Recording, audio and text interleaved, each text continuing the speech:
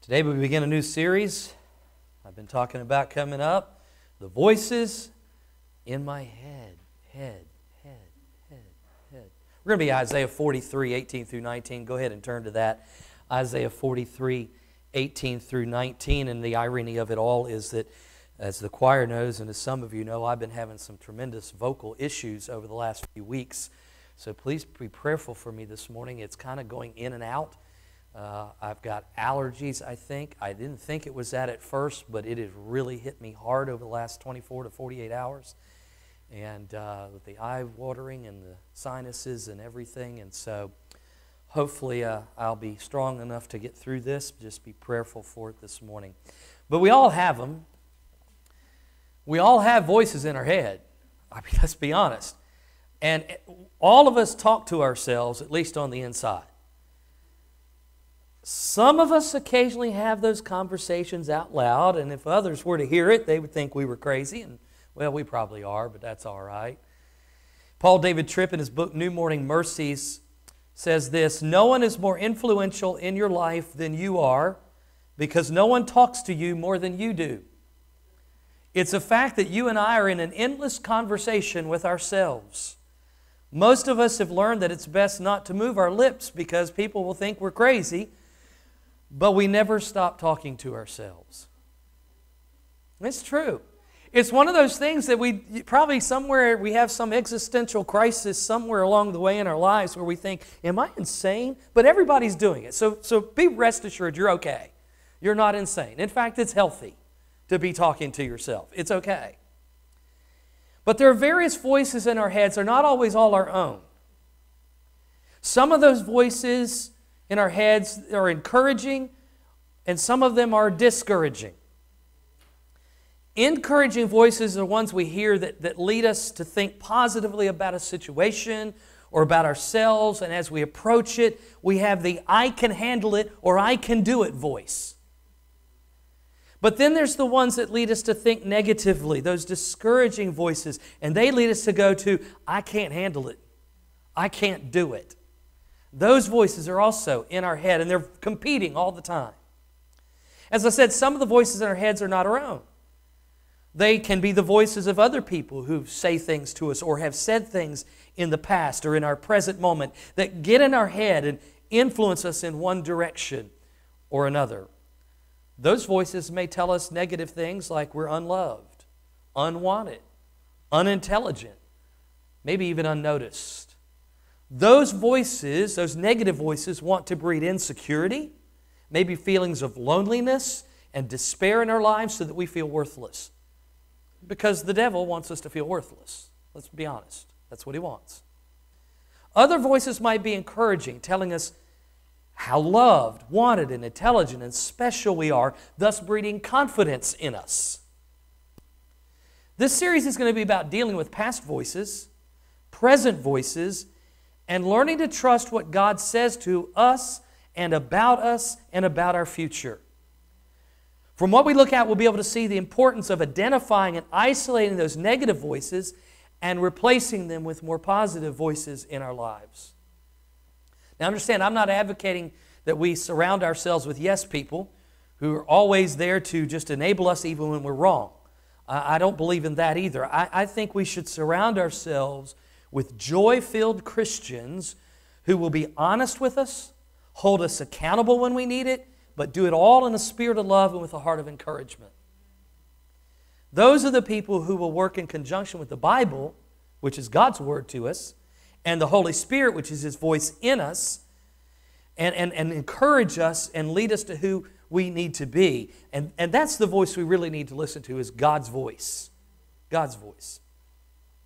So for the first message in the series, we're going to talk about dealing with the voices from our past. Of late in Sunday school and in our study of Psalms on Wednesday nights, we've learned a lot about the Israelites, especially during the time of the Babylonian exile, how they got themselves in that situation, how God allowed them to be taken in exile, how they were handling themselves in it, how God delivers them out.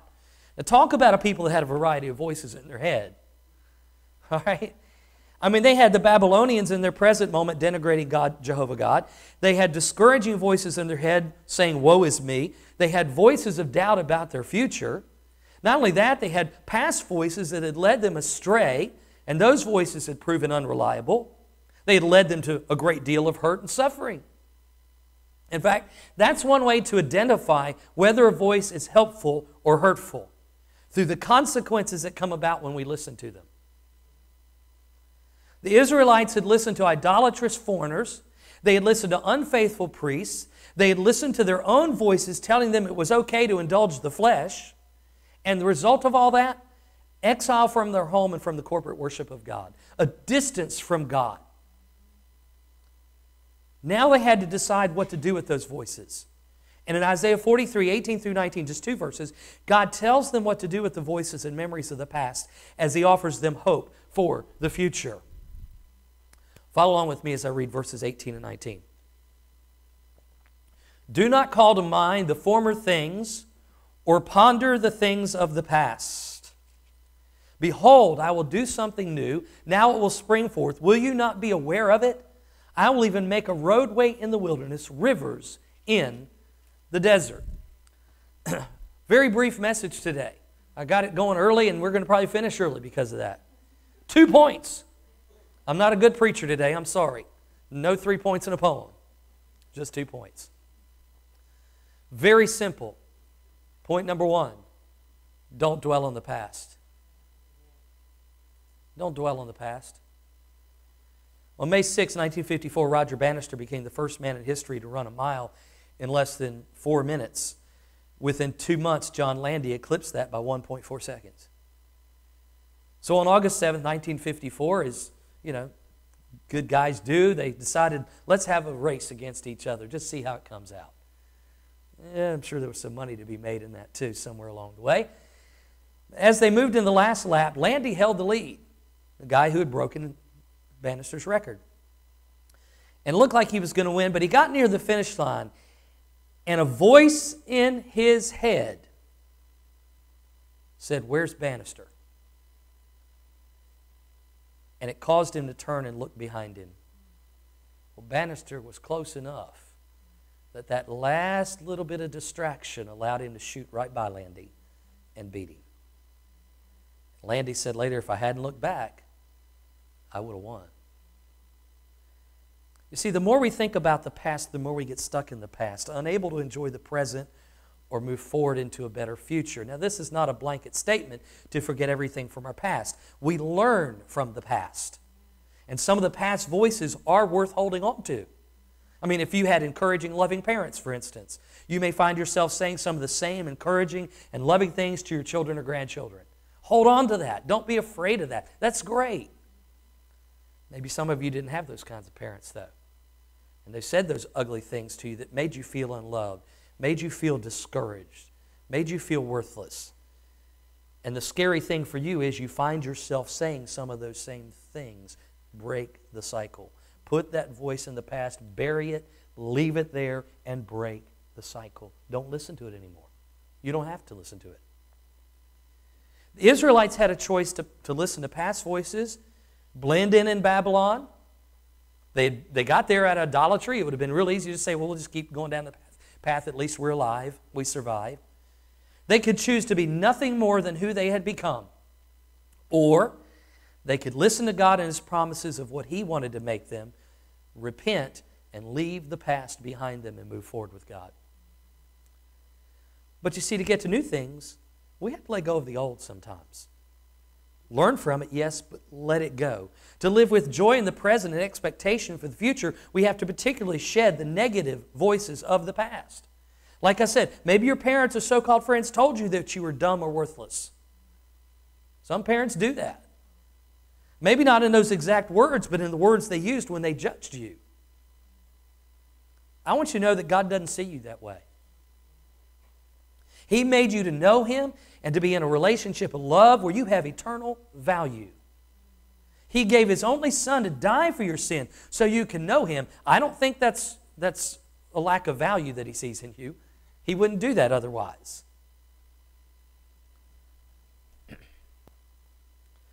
So don't listen to the negative voices from the past. Listen to God right now. What is He saying to and about you? What is He saying to and about you? Secondly, this morning, believe God has a better life for you. Believe God has a better life for you. Those voices from the past, man, they can really drag you down, make you feel worthless, make you feel like you are everything that that person has said about you or people have said about you in the past. Well, you're a new creation. You're not what you once were anyway. And God has promised that He's going to do something new. We saw in verse 18, do not call to mind the former things, but look at verse 19. Behold, I will do something new. Now it will spring forth. Listen, we can try, and we do. Don't we? We can try to transform ourselves. And it might work for a little while. I can change myself in ways for a little while, but eventually I'll go back to what I was. Because I can't make lasting change in my life. I mean, all these self-help organizations, AA, things like that. People have to go to those things because they come to a point where they realize they can't do it by themselves. They need help. We cannot change ourselves by ourselves. We need help. It just doesn't work. I didn't become what I am without parents and a sister and friends and people that influence me. All of us are a product of our environment to an extent. We just are. And that's what we're talking about. Sometimes that product was that environment was a negative environment. And we got to leave that behind and recognize that God wants to transform us with a positive environment that He shapes us and He molds us in and He makes us new. It says in 2 Corinthians 5:17, if anyone is Christ, he is a new creature. The old things passed away. Behold, new things have come. Jesus is in the business of making people new. That's revealed throughout the Gospels. Why do you think He healed people? Why do you think he preached things that sometimes seem contradictory to God's law when really what He was doing was He was clarifying the very heart of God? And He's saying, no, it's about seeing God, it's about knowing God, and it's about understanding God's character. Walk in that, learn that. He wants to transform us from what we think of ourselves based on what people have told us into listening to what He says about us and tells us through His Word and by His Spirit. Now, I admit, it's not easy to get the voices from our past out of our heads. I struggle with that just like anybody else. I mean, I had great parents, but I've had things happen in my life and had people say things to me and do things to me that have left past voices in my head just like anybody else in this room. We have to pick and choose what we're going to believe and what we're going to accept and what we're not. But those voices are ingrained in us and they are persistent. You know what that means? It means we need some amplification. Ever been to a concert and the instruments were louder than the singers? Yeah, I've been to a few of those. That's poor sound engineering. That's what that is. All of us enjoy the instruments. We want to hear them, but we can't understand the message of the song without the lyrics. Therefore, the voices need to be amplified above the instruments. The same principle applies to what I'm talking about this morning. If we want to get rid of the pesky voices from the past, those negative voices, we need to amplify another voice over those voices until they fade into the background or fade away forever, and that voice is God's voice. We amplify His voice. How do we amplify His voice? How do we do that? I'd like to amplify mine a little bit more this morning. I just can't project. I'm sorry. We amplify His voice by doing the things that I talk about all the time. His voice is right here. Every time we leave church and we take God's Word and we just do this and leave it that way the rest of the week, it's like a soundboard, the amplification board, where we got a volume control on it and we just turn it down. So that we can't hear it. When what we really should do when we're responding to what God has said to us in a message like that is we should go home and we should spend time in His Word every day and turn it up. Just keep turning it up. Just keep turning it up. Louder and louder and louder. God, I want to hear You more. God, I want to hear You over everything. Please drown out this stuff in my life. I want to hear You.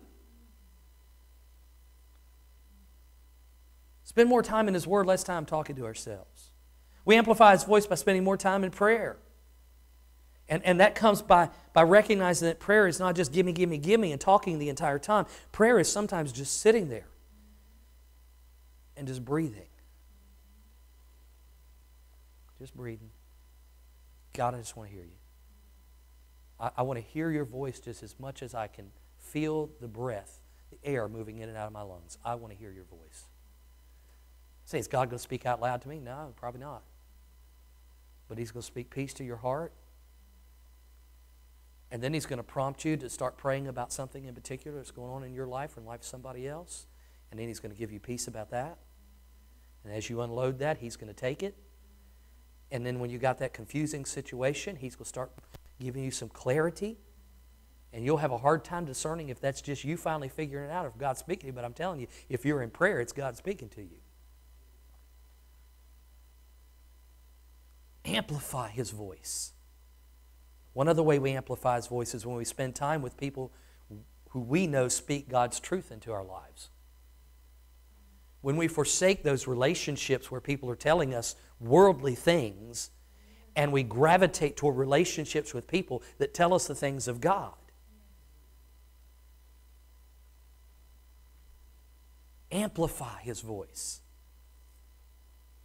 His words here in Isaiah are words meant to encourage them to put the past behind them and look to Him for a brighter future. And yes, it can be a hard, long process, but God is able if we are willing. Look at the last part of verse 19. Will you not be aware of it? This was a call to pay attention to His work in their lives, to recognize that He would make a way where there seems to be no way. As we sang a moment ago, He says, I will even make a roadway in the wilderness, rivers in the desert. A path where there is no path. Provision where there is no provision. God can do that.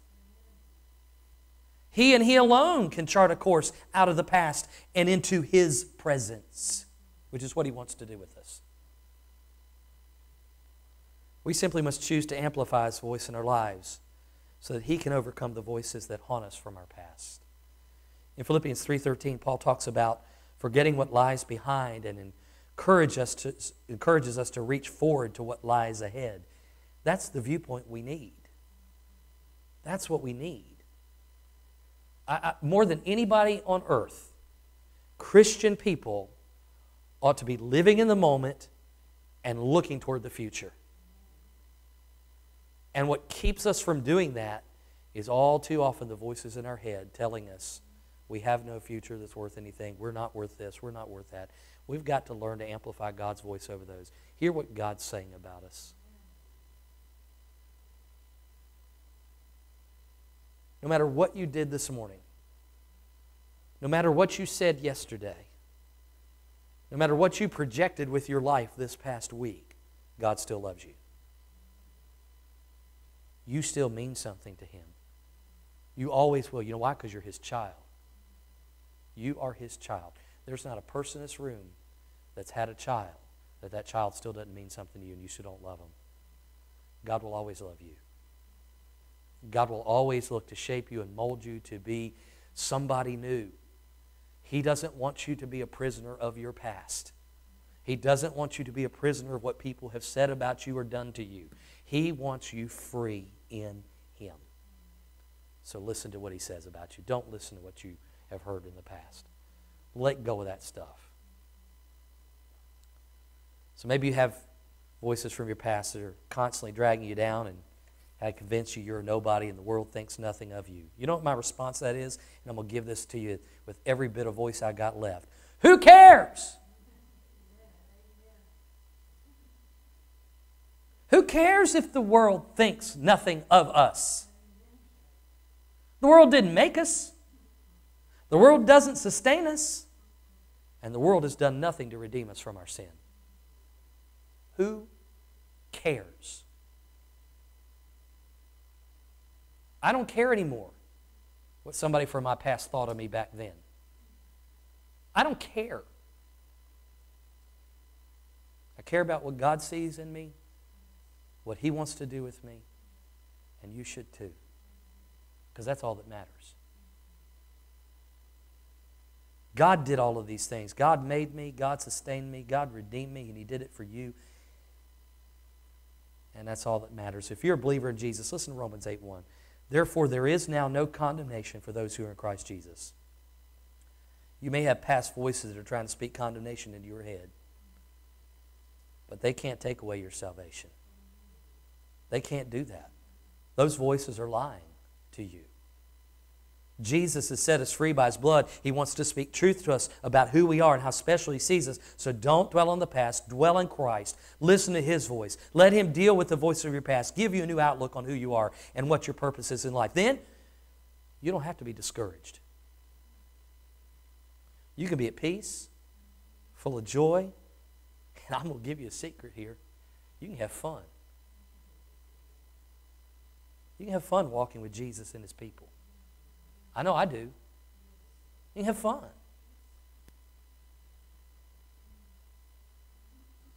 Would you characterize your life as fun? Now, what makes it fun? Well, not for everybody in this room. Not everybody in this room may be Jesus the answer to that. Is it temporary fun or is it eternal fun? Because, see, I'm enjoying eternal fun. Because, see, I enjoy the presence of God. That's fun. I enjoy the presence of God's people. That's fun. I enjoy worshiping Him. That's fun. I enjoy serving Him. That's fun. And you know what? All those things I carry with me into eternity. I mean, if you're out here and enjoying sex, drugs, alcohol, and all that, when the end comes, those things are gone. You're enjoying a fun that is far less than what God designed you to have. And it's going to stop when you stop listening to the voices telling you this is fun and start recognizing this is only temporary. I want to know the eternal God who loves me, made me, and wants to save me. And wants to give me something that's eternal. Those voices in our head, they're temporary. And they can't offer anything eternal. Start listening to God. Start doing it His way, and I guarantee you'll find a new life that you're going to find you didn't think was going to be that much fun.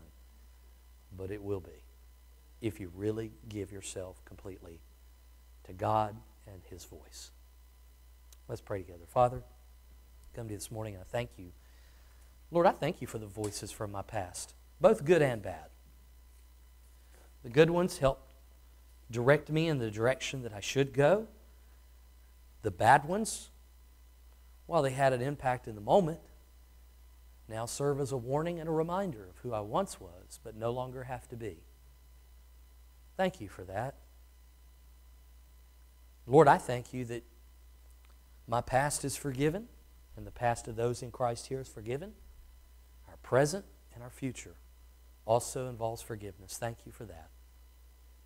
Lord, thank you for giving us your word and your Spirit and fellow believers so that you can speak your truth into our lives to overcome the false things and the negative things that have been spoken into our lives all this time.